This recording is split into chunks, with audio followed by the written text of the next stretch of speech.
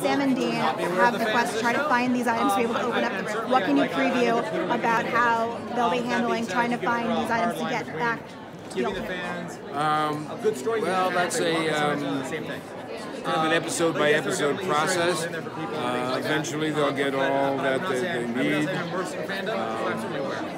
They get into Apocalypse World, and it's some really kind of big stuff with some nice surprises and surprising cast members. The run-up to this is probably as big as we've gone in an odd way.